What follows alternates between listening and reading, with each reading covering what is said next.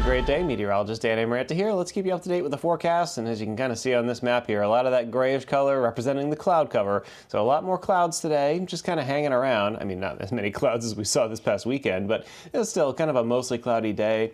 But some sunshine kind of scattered in here and there with temperatures at least warmer than yesterday. That's going to be at least a step in the right direction here. Temperatures getting into the mid 70s for many parts of the state with those mostly cloudy skies. A little bit of a southwest breeze around 5 to 15 miles per hour. Sun coming up in the morning at 5:18, going down at 8:20, so some of our longest daylight of the year in the next month or so.